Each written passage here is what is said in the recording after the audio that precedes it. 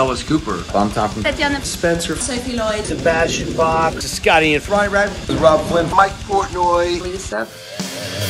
Sobre la dosis. Sobre la dosis. Sobre la dosis. SOBRE la dosis. SOBRE la dosis. It's a great metal podcast. Jonathan Montenegro. Jonathan Montenegro. Jonathan Montenegro. Jonathan Montenegro. Let's go! You better be listening, because I know where you live. Alright, Jonathan, how's it going? You alright, mate? Ollie here. Hello. 3 questions. Alright, let's fucking do it. Number 1. Is there a role you have not played but would like to someday? I mean, to be honest, on stage, I've always just tried to be myself. I mean, like a little bit of a heightened version of myself, a little bit of a more loose version of myself. Try to be more confident than I am in day-to-day life. I talk a little more strongly than I would normally, but you gotta like, it does help to put on like a, you know, like a character when you're on stage. It's fucking frightening. So like, it feels good to almost like feel like you're acting a little bit, but at the same time I want people to see like the real me and feel my actual energy, and I don't like to put on like a show and pretend to be someone else. But you know, I like to look different. I like to, you know, I like to try and express myself visually through the music. You know, like Ammo, for instance, like for me that whole album was like chaos, love, and like bright energy and vivid and crazy, and I kind of wanted to show that through like my aesthetics, you know, like with makeup and contact lenses and just whatever else. Like, just it's something I didn't do really that much before, and it felt good to express myself in different ways.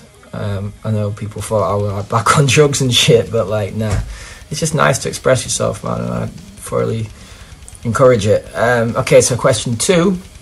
The first metal record I bought. So it depends what you define as metal. First couple of records were like Linkin Park and stuff like that. The first album that I was like, wow, this is metal, was Killswitch Engage. Guess it's the self-titled, the one with like Alive and Just Breathing and My Last Serenade and all that shit.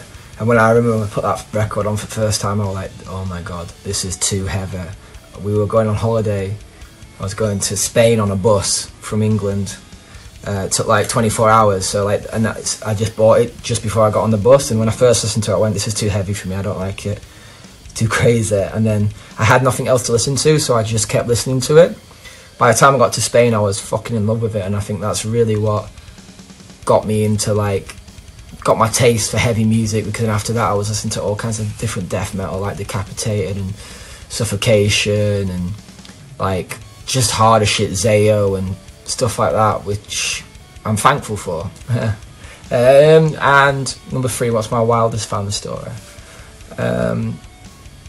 One that comes to mind was I went on holiday once to Indonesia, and a fan found out like at the house that I was staying at, which was just like a rented Airbnb, and it was kind of like, it was me and my dad and one of my friends went. It was actually meant for me and my girlfriend at the time, but we broke up, and it was like a really fancy place, and it had security on the doors and all this stuff, and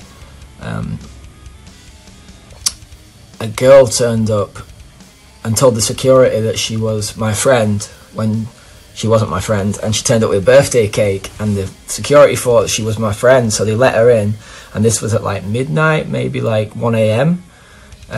I was up at the time, I was talking to my new girlfriend on webcam, and this girl just walks in to my bedroom with a birthday cake. I'm in my boxer shorts, like half naked, and she just starts singing like happy birthday in fucking Indonesian, and it was like, I was like, hello.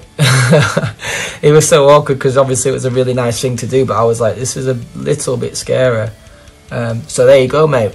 I hope you're happy with me answers. Cheers, Jonathan. Thank you for being a fan. I hope to see you at a show soon. Love you so much. Peace.